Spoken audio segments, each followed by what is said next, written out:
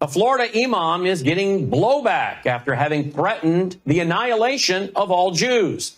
During a sermon at the North Miami Islamic Center in late April, Imam Dr. Fadi Kabalawi called for Allah to support, quote, our oppressed brothers, end quote, in Palestine, as well as for the total annihilation of Jews, who he describes as, quote, apes and pigs, end quote.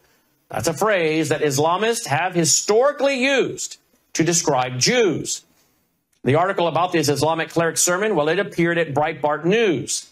The imam said in his sermon, quote, O Allah, annihilate the tyrannical Jews, for they are no match for you, O Allah. Annihilate the brothers of apes and pigs and cut off their seed, end quote.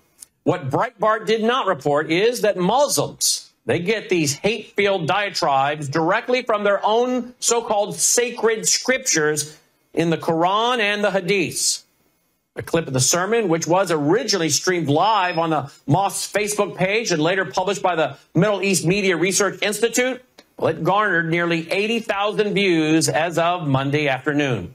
In it, the North Miami imam can also be seen accusing the Israeli army of being, quote, worse than Nazis, end quote, attributing wild and baseless allegations of soldiers stealing Palestinian skin and other organs. Quote, they steal the skin of the Palestinians.